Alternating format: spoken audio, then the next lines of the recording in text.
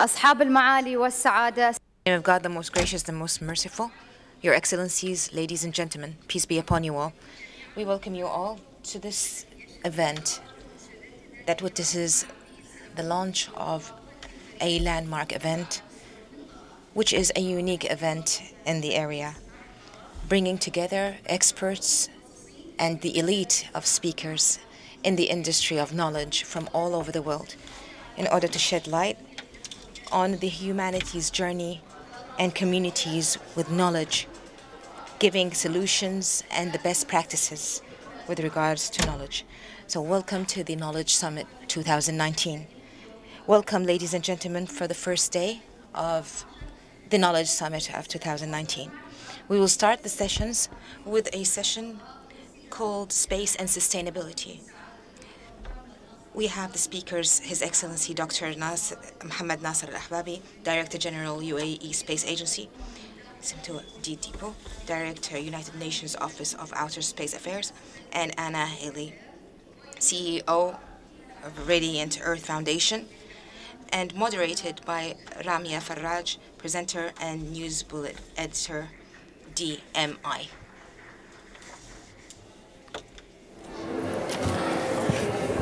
I think we'll begin with Anne's presentation, since that's the first presentation that's available. Would you please put up Anne's presentation once again?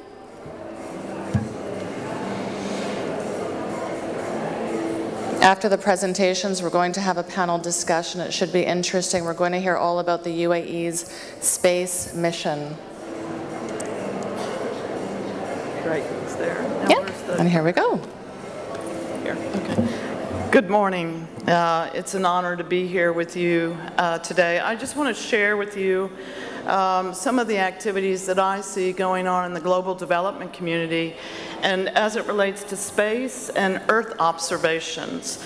I run the Radiant Earth Foundation, an organization that I funded about 5 years ago with funding from the Bill and Melinda Gates Foundation and Pierre Omidyar of the Omidyar Network.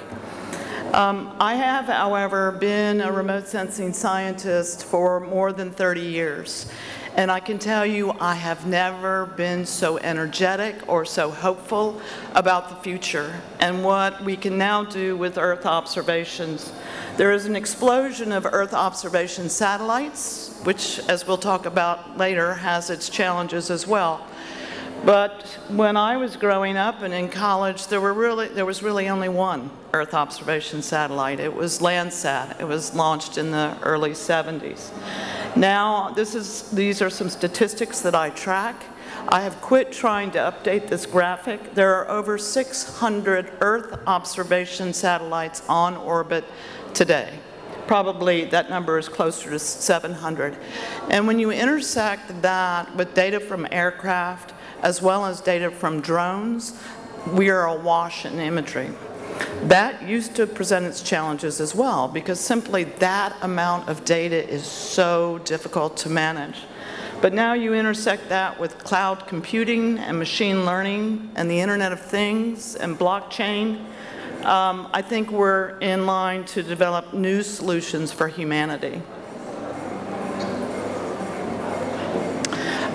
In addition to having more satellites on orbit, their temporal resolution has picked up dramatically.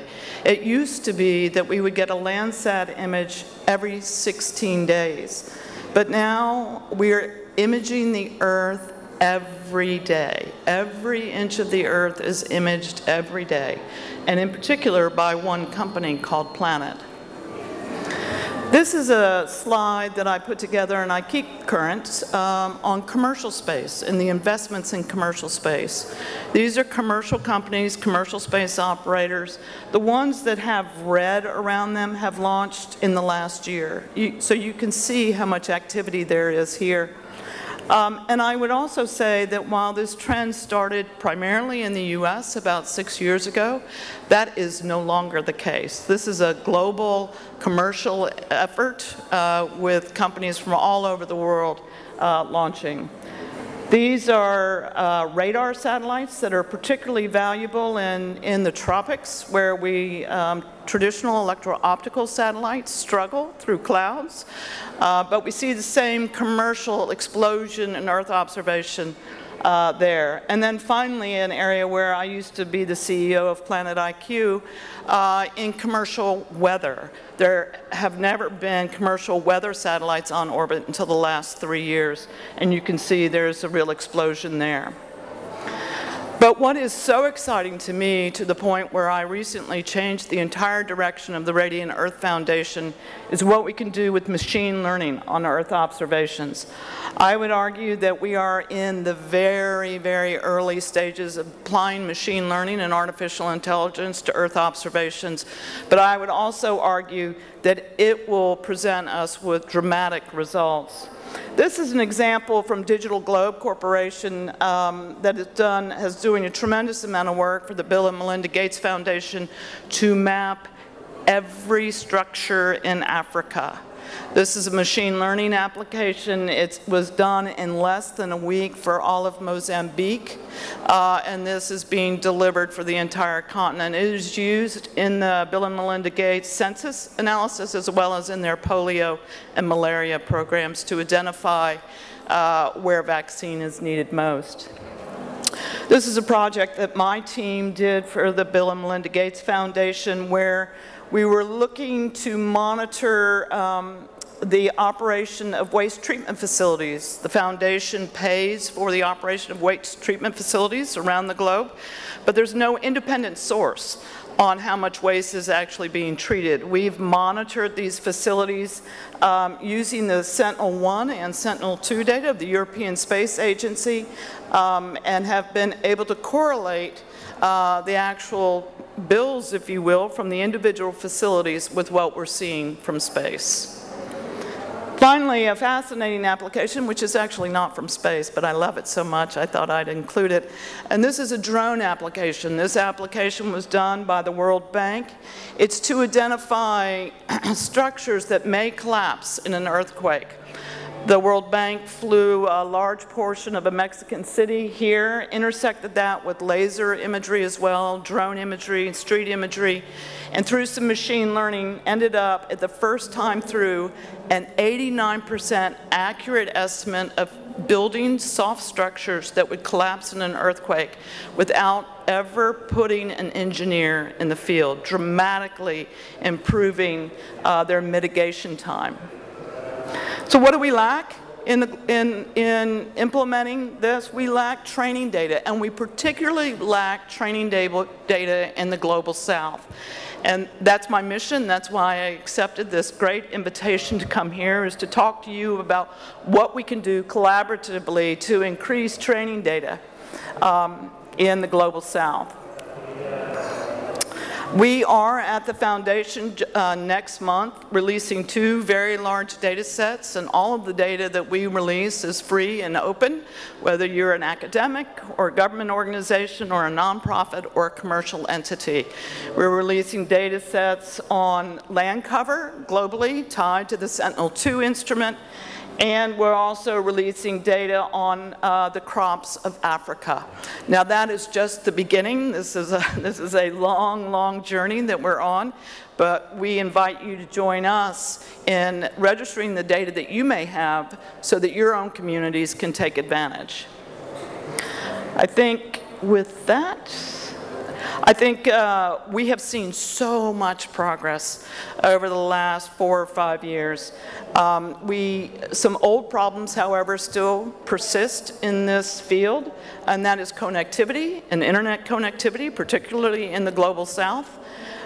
Collaboration and data sharing. Well, I know open data and open government and open knowledge is often talked about, but many times data are not truly open because they cannot be made accessible. And so I think we as a global society really need to work on that. The biggest issue, and one that perhaps this forum is also focused on, is capacity development and developing professionals all over the globe to help us solve these serious problems. There are new problems emerging Those are privacy and ethics and geolocation and machine learning.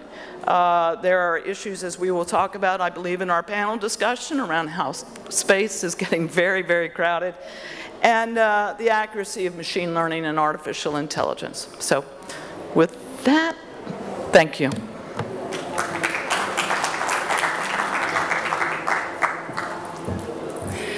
Thanks very much, Ms. Miglioris. And I'd like to invite now to the stage Ms. DiPippo from the United Nations for her presentation, please. Second time's a charm.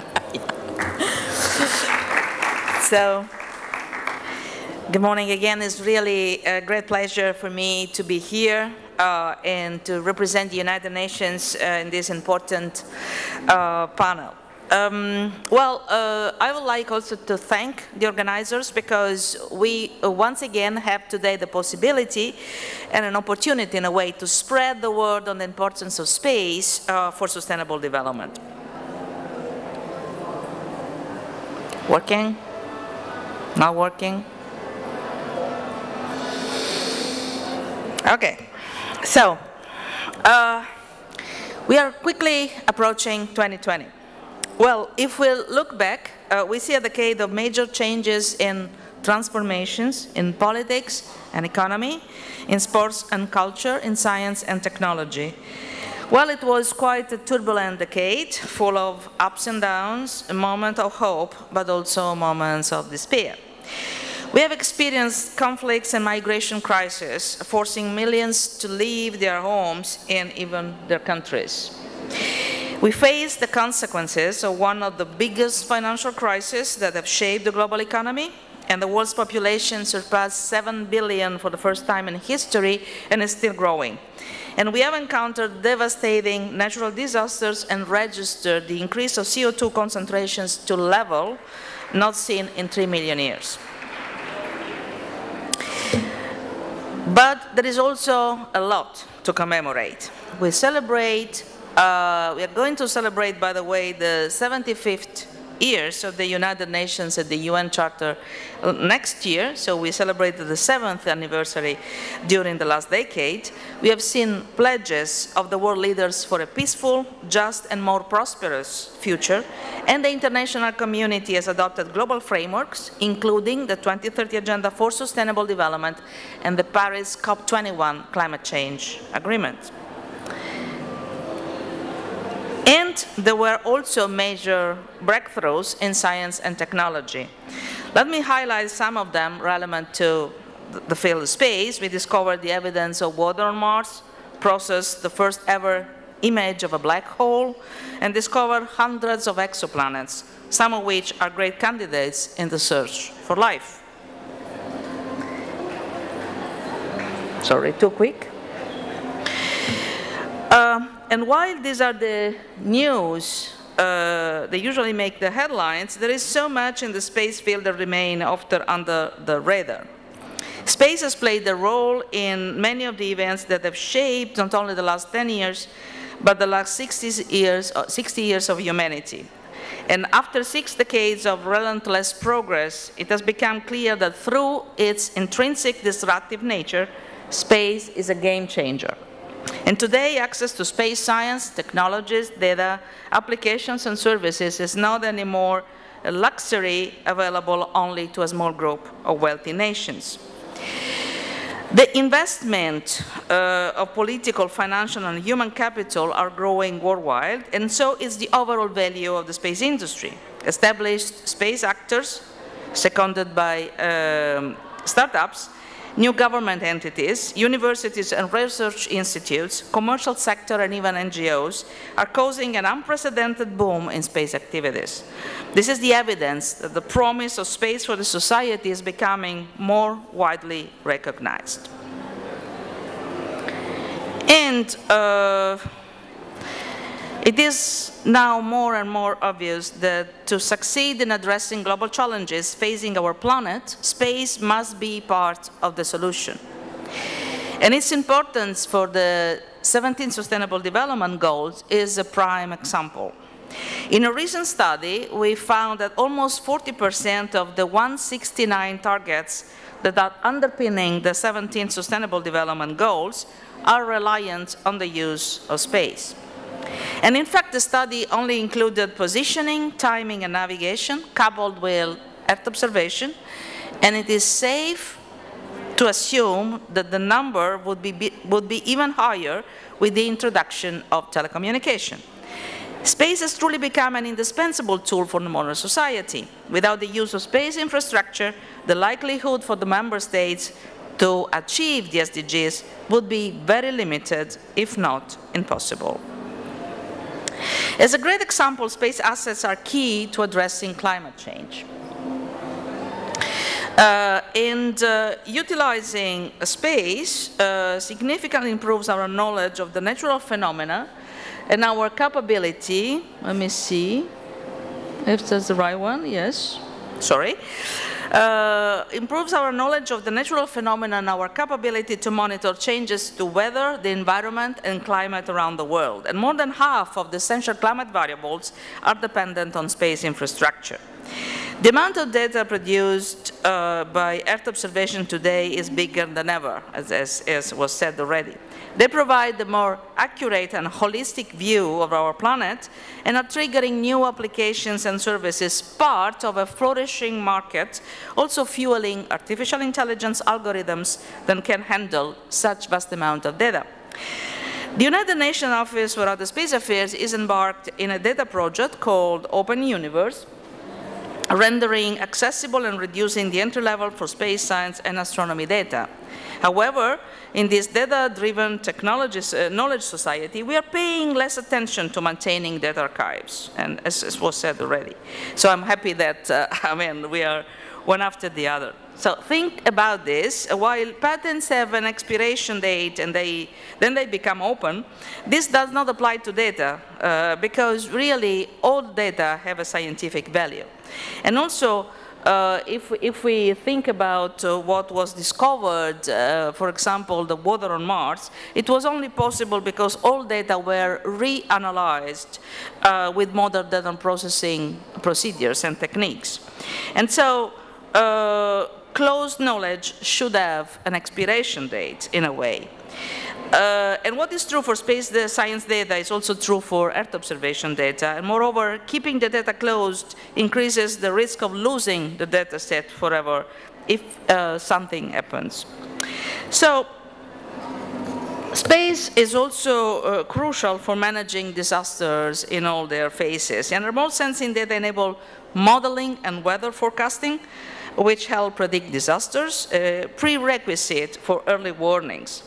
Satellites also offer a reliable tool for communication, while space imagery and positioning become vital for relief and recovery, helping for assessing damage, facilitate first aid delivery, or locate those in need. And the list of benefits goes on and on. And at the time when climate change is rendering disasters more frequent and severe, when we see record temperatures and heat waves, island states losing their territory and biodiversity is being under great risk, we need to make use of all available assets to alleviate the suffering of billions and to stop the destruction of the environment and the planet. Despite the great success in expanding accessibility space, we are still facing, accessibility in space, we are still facing, and in some cases even widening the gap in technological capabilities among nations. And while the number of countries who have managed to operate at least one satellite has doubled since 2000, it is not even a half of the 193 member states of the United Nations. Clearly, we have a long way to go in ensuring that benefits the space activities can offer are made available to everyone, everywhere. And as part of its efforts to contribute to sustainable development, we, the Office for Outer Space Affairs, create opportunities to increase access to outer space.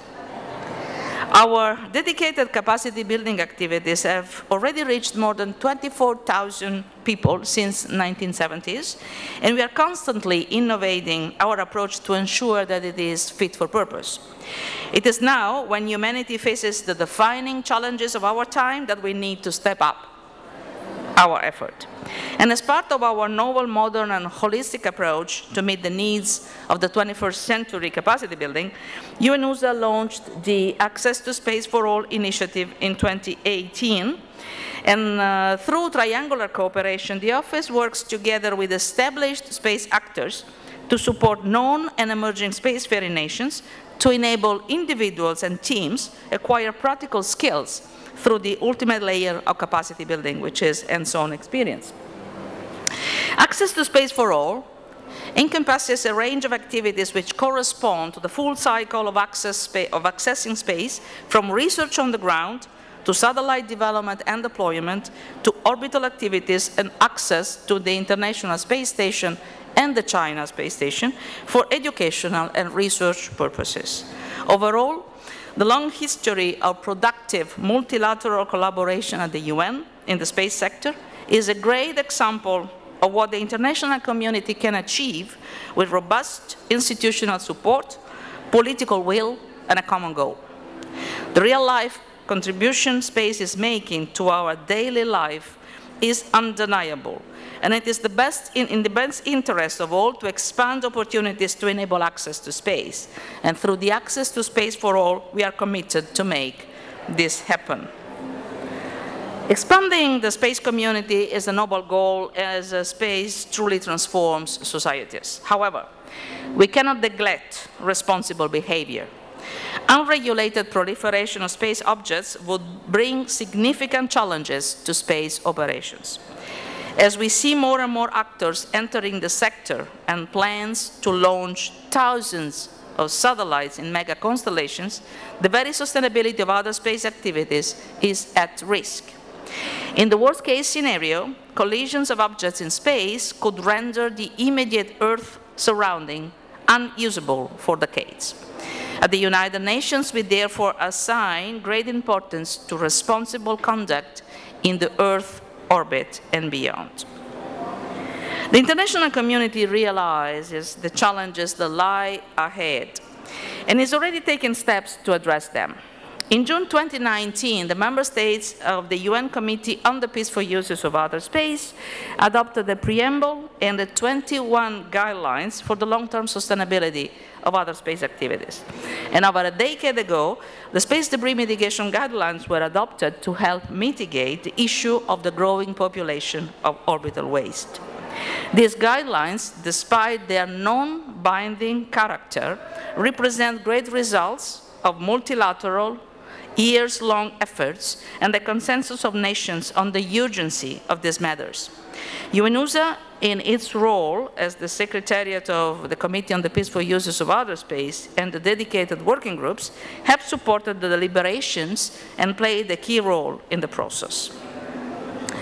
To ensure that emerging and non-spacefaring nations conduct activities in orbit in a manner that is consistent with the responsible use of space for peaceful purposes, we have launched a dedicated project called Space Law for New Space Actors, starting with the great support of the government of Luxembourg. Through such efforts, we contribute to raising global adherence to and awareness of the existing instrument on outer space. With space being a global common and the province of all humankind, supporting new actors to comply with provisions of the international space law, to which the Outer Space Treaty is the foundation document, ultimately benefits the whole community. Well, to conclude, the future in space is indeed promising. Economic development, mitigating impacts of climate change, saving lives and property in case of disasters, or achieving connectivity in all corners of the globe. These are but few examples of what we can achieve through space. To enjoy these benefits, a safe, secure, and sustainable space environment is required now and in the future. And I'm honored that I had the opportunity to share these insights with you today. And let me conclude with a famous quote from one of the brightest minds of all time, Isaac Newton, who once said, "If I have seen further, it is by standing upon the shoulders of giants." We are now heavily benefiting from the work of those who came before us, and now let's together harness the power of knowledge and space to change the world. Thank you very much.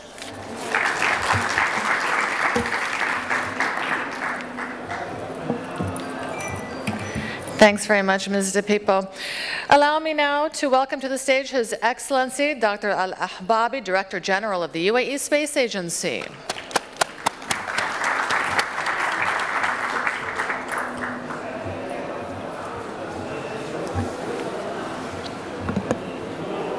Bismillah ar-Rahman ar-Rahim. In the name of God, most gracious, most compassionate, peace be upon you all, and good morning.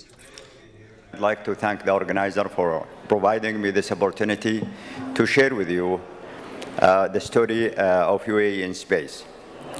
I have few slides just to talk about why UAE is interested in space.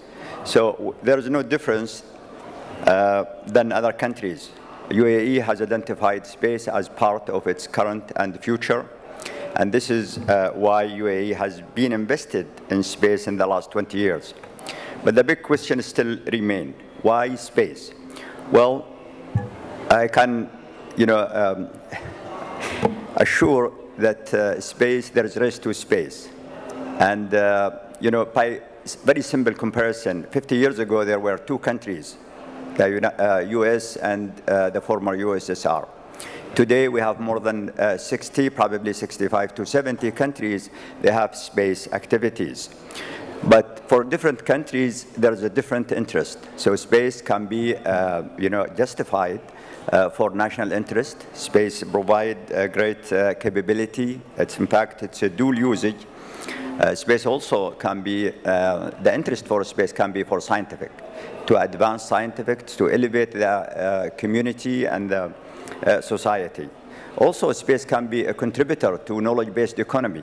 Countries today, they have no, they own some space capabilities. For example, a good example, I think, if you agree, Your Excellency, with me, it's Luxembourg. Luxembourg has SES as a company that has more than 60 satellites that are providing and contributing to their economy. So it's not for military or for pure scientific, but again for economy. It's also for social, as we learned today that space provides great opportunities for us as people. The communication that we are using is part of it is related to space. Navigation, when we fly in the nights, airplanes find their way through navigation, through satellites. Communications, remote sensing, weather prediction, all come from space. A lot of technologies that we are using today was designed for space. It's spinned off to what we use today. A good example, it's the phone that we are using. The integrated camera in our mobile phones was designed for space, but it was found that it can be used in other products, and you can guess on scale it, in other area, in medical and science. Space is also a tool for inspiring. Also, it's a great platform for innovation because still there's a lot unknown in space, so the minds can search. And also, it's a good model for cooperation. Countries might have some differences on Earth, but they cooperate. A good example, again, it's the United States of America and Russia. Probably they might difference geopolitics, but they work together. American astronauts fly from Russia to space. So, looking to the landscape of UAE space program, we have the first space agency. Our space agency was founded in 2013 as the first space agency in the region. We have 3 operators that operate satellites. UAE operates and owns 10 satellites in orbit, different from communication to remote sensing, and also now coming science. We have 8 satellites in projects, which means they will be launched in the next few years. Some of these satellites are contributing to climate change, observing Earth, so it might improve our understanding of the environment issues, and this is again contributing to the sustainability development on Earth. We have been investing, UAE invested more than around 20 billion dirhams, around $6 billion in space activities in the last 20 years. We have 3 universities are providing space educations. We have 5 space research centers attached to our universities. So we are building a society empowered by knowledge, using space as a tool to inspire and to educate. We have a Mars mission. It's a big story. Next year, UAE will launch the first scientific mission going to Mars.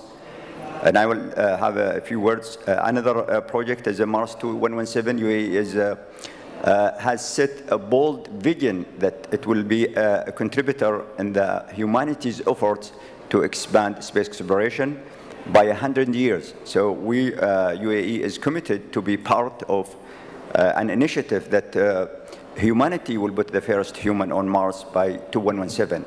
It's a long-term project, but it has a vision, which means that we are focused to build, the capability, the capacity, and the knowledge in line with this project.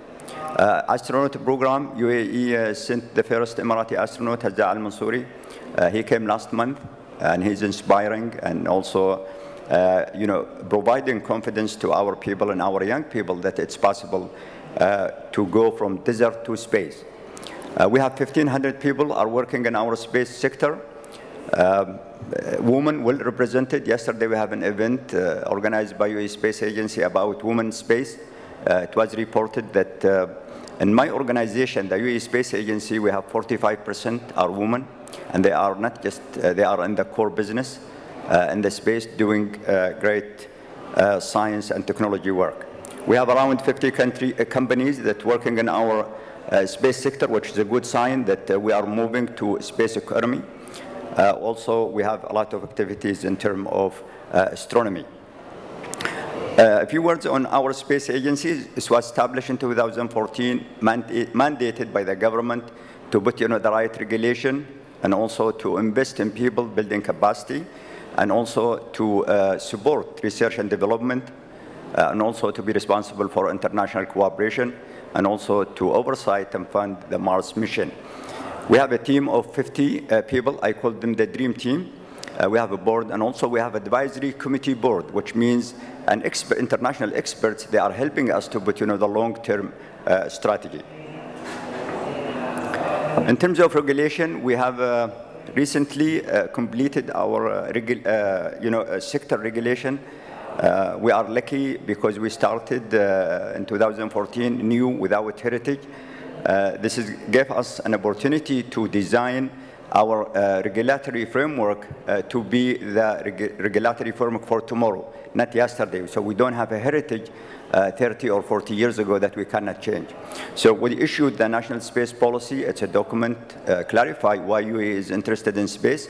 This year, the government approved the National Space Strategy, which is a roadmap for the next 10 years, what we need to do. And also the space law. Space law is very important that we need a regulation for investment and to also protect our local operators. We are also active in terms of United Nations, and Her Excellency, I think, agree with me that the UAE is an active participant when it comes to international space guidelines and regulations. We signed 4 treaties. We are a member of different organizations, and also we work closely with Her Excellency and her team to further support the good work that they are doing. Internationally, we are very active again because we think and we believe that space is all about cooperation. As a young nation, we are hungry for knowledge and for technology, so we cooperate almost with everyone. More than 28 cooperation agreements, and we are also, yesterday we are hosting Russian Space Agency, and the head of Russia Space Agency came, and also the French Space Agency. And we are actually organizing different events, and there's great, presence of the international space communities. Not only after signing, but also we are activating projects.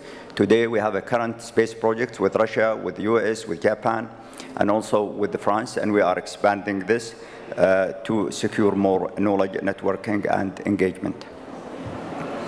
Education, again, we are doing a lot of activities. We do believe that the core of our space program in the future is capacity, and we are doing a lot in cooperation with the educational institutions and ministries, and trying to inspire and to train and educate the young Emirati to come and join the space sector and be part of the successful story. Not only focusing on UAE, UAE is also expanding its space capability and knowledge to our region. We do believe that we have a moral obligations. So this year, UAE leadership announced that UAE will establish what we call Arab Space Cooperation. 11 countries came together, leading by UAE, forming what we call the Arab Space Cooperation Group, which is we're expanding, the space activities to the region. UAE not just only establishing this organization, but providing a satellite. UAE will fund a satellite for the Arab region. That satellite will help to fight climate change and also will localize, natural resources, and also try to get, more information on environment challenges. The satellite will be built here in UAE and also will be a platform where we will bring some Arab experts to help us to build, the satellite. It's a platform to engage the Arab community and the scientists and engineers and to provide a culture of cooperation. Mars mission will be launched next year in July 14th. Will be launched from Japan. It's a scientific mission that will go to Mars, and it's named the Hope. Hope means Al-Amal bil-Arabi, and of course it's named by His Highness Sheikh Mohammed bin Rashid. And the idea of this project is to inspire the young UAE, but also the Arab youth, that for a better tomorrow. We are also using this platform. Sorry about this because it's automated. We are using this platform for knowledge. We are engaging with international space communities, with countries, to acquire knowledge and to engage and to learn. And our engineers is more than 200 engineers and scientists, young scientists from UAE working on this project. This project on time, it will take 7 months after launch to reach Mars. It will orbit Mars and collect some data, and that data will be sent back to Earth, will be shared with the international institutions and universities. The astronaut program, I think you are aware that Hazza was the first Emirati, and his colleague Sultan was a backup. 4,000 people applied to this program when we opened the application process. 1/3 of the applicants are women, and Hazza flew to space on the 25th of September for a short duration. Mission was a scientific mission. He did 16 experiments, scientific experiments. I can assure you this is a sustainable program. It's not just only a visit, but it's a sustainable and driven by science. I think this is conclude my overview. I hope I gave you a short summary of UAE Space Program, and I will be more than happy to participate. Thank you. So we sit here. Can I invite our panelists to approach the stage, please? Thank you so much. We can open the floor to questions. I'm sure there are some questions from the audience. If you have a question, please just stand up and we'll pass the mic to you. Well, I know that I certainly have a question, and my first question is for His Excellency. Now, we all watched as Hazza Al-Mansouri traveled to the ISS this year. It was a source of pride for everyone in the UAE and in the international community. Why was it important to send an Emirati to space, Your Excellency? Well, actually, when the program started, it was started with different goals that we have a comprehensive space activities. We have satellites and communication, remote sensing. We have a science mission to Mars. We have also a lot of space activities internationally, but also regulatory. So in order to have a comprehensive space program, human space flight is a key. And the idea behind an astronaut, not just only in UAE, but around the world, is to inspire. inspire the young people. When astronaut walk in a school or a university, a lot of people, around them, especially young people. So countries, not just only us, but other countries are using astronauts to inspire the young people to go to STEM education. Now, regardless where they go later, but they're hooked by astronauts in order to pursue STEM education. UAE is aligned with this goal. So Hazza Al-Mansouri today, yes, he went to space, but today his big job is to go out and talk to the young people, try to elevate their expectation, try to encourage them to think big and aim high. It certainly was a source of inspiration for people throughout the UAE. Hazza Al-Mansouri is now he's a local celebrity, isn't he? Now, Ms. Miglariz, you mentioned in your presentation open societies. What are your greatest concerns with regard to the use of Earth observation to support an open society? Well, I think as you've heard, there's a tremendous amount of private capital going into Earth observations, which I think is wonderful. I've run several commercial Earth observation companies. But what I don't see equally across the globe is the investment in capacity development and the investment in truly making data open. Now, with that said, I would take my hat off to the European Union and their work with the Copernicus program is really quite tremendous. I believe that they're really now leading the way as it relates to Earth observations and open data. But we're also seeing a tremendous amount of activity, particularly out of China, and a recent announcement that they're going to open some of their data as well. So making data truly discoverable and accessible is key, and seeing capacity development programs across the globe so that people can get access to that for their own solution development, I think are the most important activities. Now, Ms. De Pippa, you did mention promoting peaceful uses of outer space. What does this mean to the average person, and how is the UN office actually promoting peaceful uses of outer space?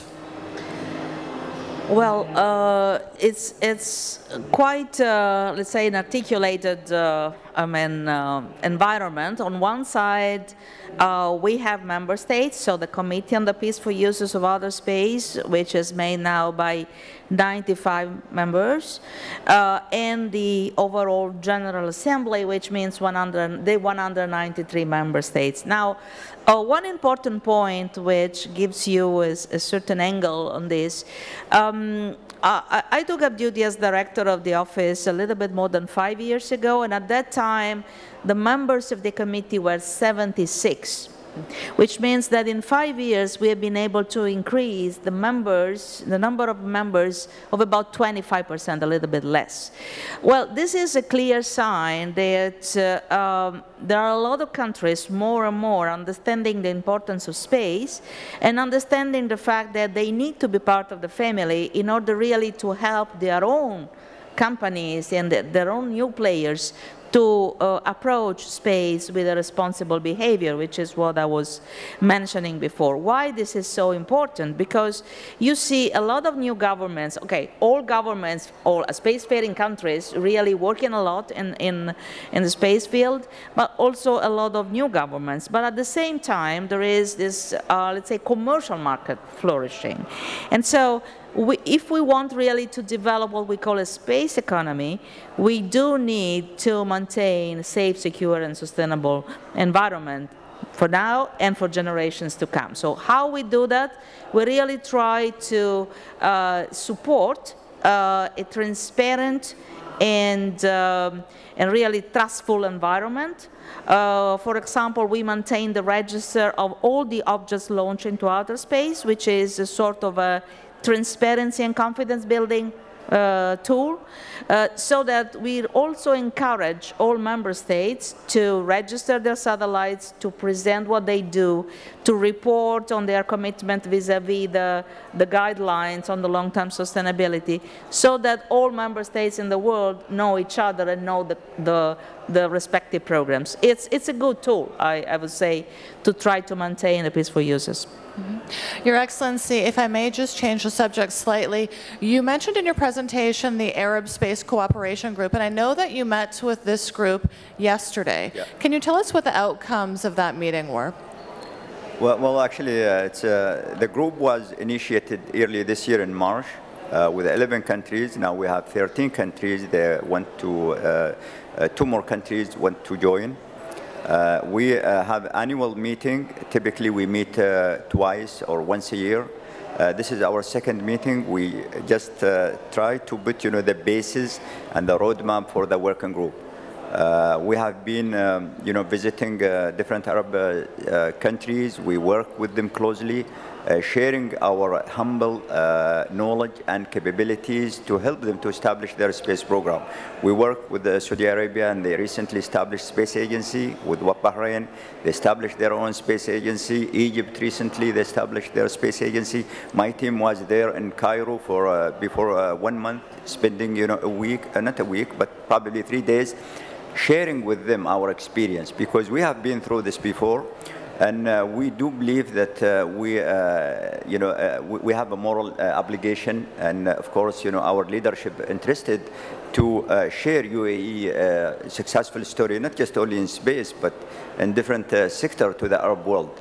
As Her Excellency mentioned in that last quote, the more space players in the region, the better, the benefits, and also, it will, everybody will get benefit, not just only on the local level, but also on the regional and even internationally.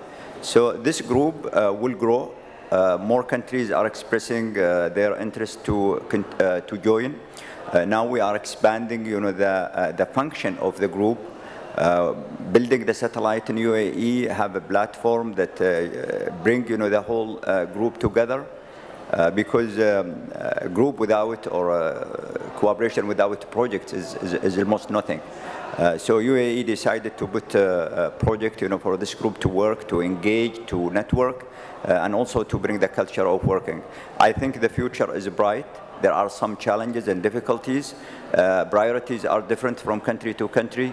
But I think UAE is helping funding the satellite, but also funding the secretary of the group. We are dedicating a team and also a place here in the UAE in our space agency dedicated for the Arab space cooperation. And one of the challenges mentioned in a couple of the presentations today was space debris. So now that there's so much international activity in space, what are the concerns regarding pollution in space? Well, I'll start off. I'm sure you're going to take the leadership on this. But, I mean, having been the CEO of a satellite company, understanding the regulatory process in the U.S., it's a significant process, but it should be. And I draw the parallel to now that we're talking about sustainability on Earth. Why, at least from my perspective, being a U.S. citizen, is we've been a little late to this call. And we have done some significant harm to our planet. Are we going to wait until we're doing harm in outer space to make this a call? And cleaning up outer space is far more difficult, I would argue, than cleaning up what we have here at home. So I think it is of paramount importance that we have a global policy network to deal with the issue. Ms. DePippo, you're nodding your head in agreement. Do you have anything to add? Yeah, absolutely. I would like to add that what I mentioned before, so the flourishing of the commercial market in space is one of the key elements right now. Because the point is that you heard for sure about a lot of mega constellations, so thousands of satellites which should be launched in the next, really in the near future. which have been approved, by the way, by the US administration already, so they are ready to go in a way. And what we see is that there is a bit of mismatch between the speed of the commercial sector and the speed of the international community to, let's say, to be in line or to be able to provide the regulatory framework that I have to tell you the commercial market is really desperately looking for. So they really, they want to work with us, and that's also the reason why recently we started to work more and more with the private sector, we as the Office for Outer Space Affairs, because having all the stakeholders at the same table helps in understanding each other and helps to create an ecosystem which can really go in the right direction. And Your Excellency, I know that the UAE Space Agency is taking measures to support sustainability both on Earth and in space. Can you tell us a little bit about those measures?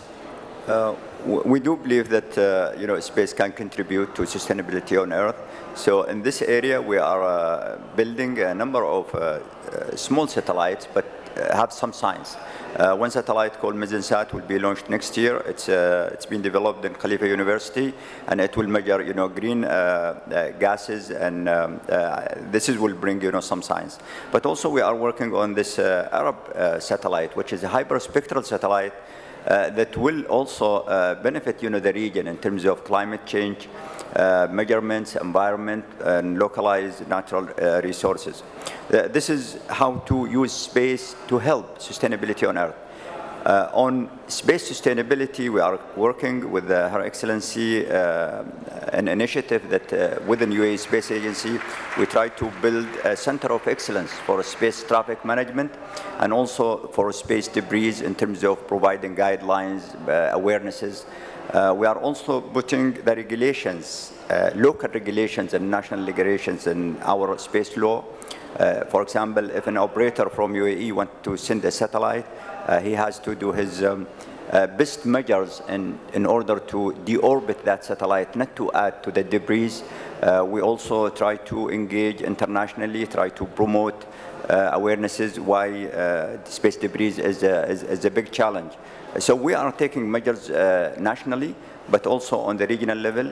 Space debris and space environmental regulations is one topic of the Arab Space Cooperation, because now they are designing their space laws and space strategies. So we try to share with them our experience, but also try to encourage them to consider, you know, space debris and taking, you know, some measures that can help to reduce that problem. Thank you. We do have a question from the floor. This gentleman. Would you please introduce yourself, sir? Thank you very much. I am Dr. Azam Kayase. I'm living in UAE since 40 years. I am gastroenterologist and I am working on microbiome medicine. You know, a human being is 1% gene, human gene, and 99% microbiome. Are you going to study the microbiome in space and in the Earth by your research? So how will microbiology be studied in space? Microbiome, the gene of the microbiota inside the body and outside the body.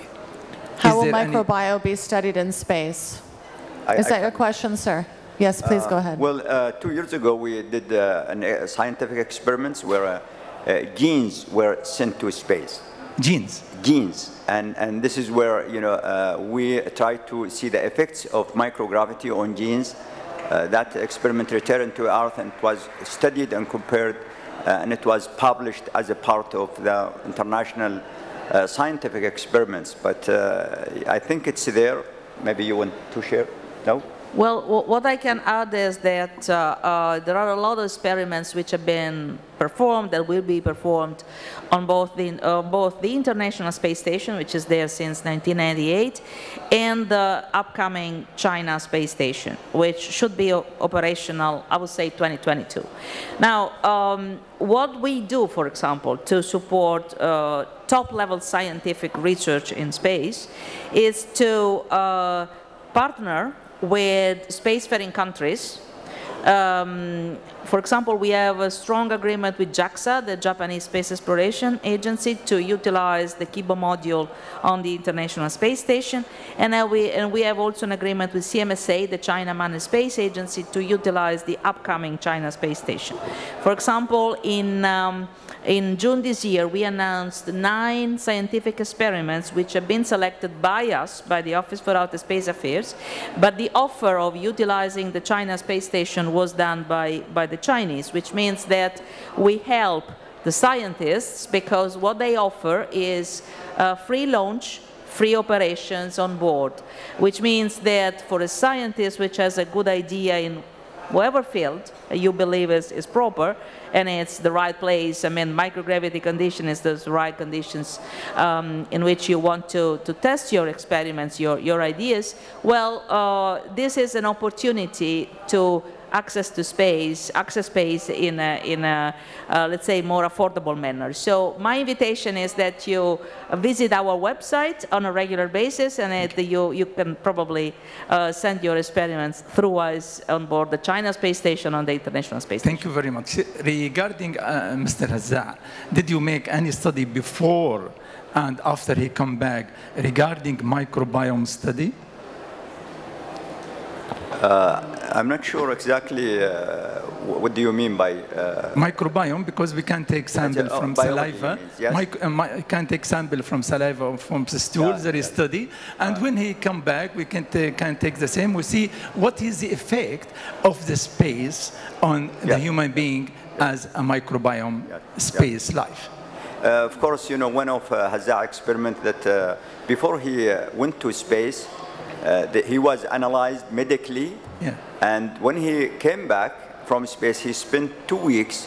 They tried to see, you know, the difference on his body, including all the cells, you know, the genes and the tissues, and I think the result was announced that it will be in January. How is, you know, the microgravity effect on someone from this region? It's been studied before, like for European, for American, for Russian, but Hazza is the first one from this region with unique signature of, you know, genes and biology elements, and this will be published, I think, in January. Thank you very much. I'd like to thank our panelists for their fantastic presentations today and your excellent commentary. Thank you so much.